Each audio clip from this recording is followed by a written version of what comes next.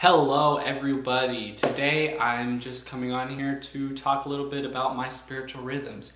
You know, how I feed my relationship with Christ, how I, stay in the Word, how I grow in fellowship with my fellow believers. I'm just going to talk to you a little bit about, what I like to do and what you might learn from.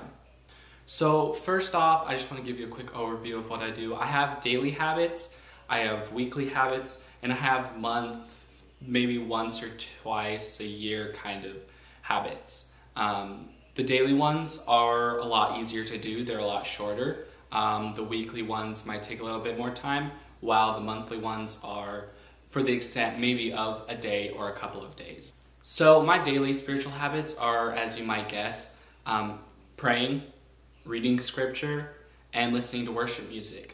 I find that when it comes to listening to worship music, a lot of times we're only listening either on the radio or we're listening in church and worshiping in church. I find that if you make like a playlist on Spotify of just worship music or a specific type of worship music that gets you emotional, or a certain type of worship music that is super theological and that's what you want to focus on day by day, I find that creating those playlists and then listening to those songs over and over and over again just adds that much more of Jesus into your life and helps reorient your mind towards Christ. Prayer and scripture reading are the same as worship. It's just spending time in God's word. You have to be disciplined. You have to be dedicated. I know it's hard and sometimes the reading is difficult, but when you actually do it, it's life-changing. Maybe not dramatically at first, but you'll start to see little bits and pieces of your life that orients you more towards God every day. When it comes to a relationship with someone, you have to spend time with them, right?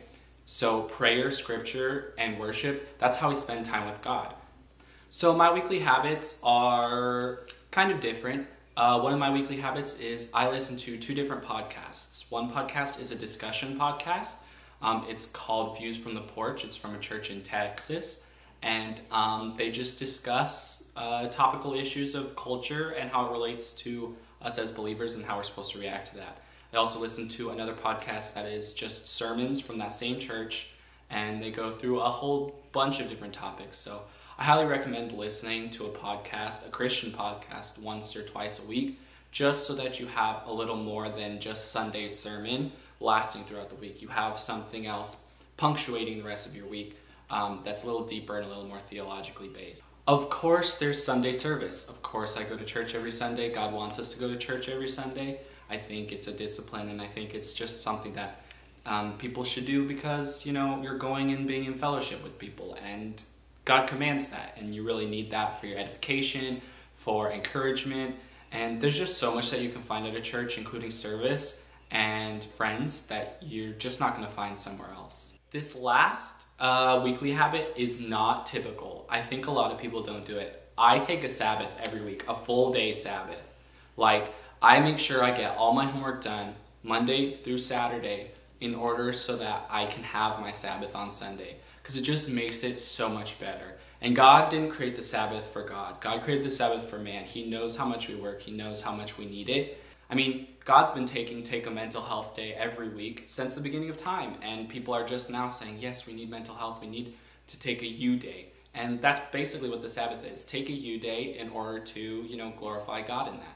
Lastly, my last two spiritual disciplines are monthly, kind of every couple of months kind of thing. One is that I take a week off of social media every once in a while.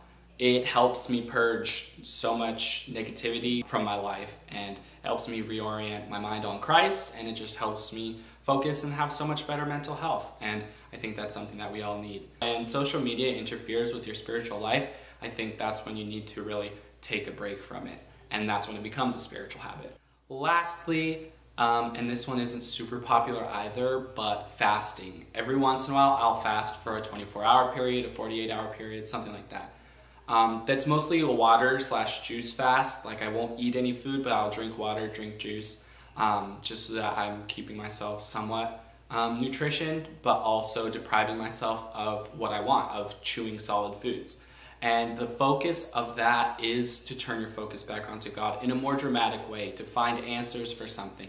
If you're really struggling with something, I recommend you take a fast and you take it seriously, you don't eat, and all the times that you would use to eat, you use to focus on God instead. So yeah, I just pray that my spiritual habits can help you guys. Most of them are very biblically based. They're not kind of crazy, out of this world kind of things. But I really hope that you guys see how it affects me, how it affects my spiritual life, and I hope that encourages you to do the same and take the same steps in order to grow in your faith with Christ.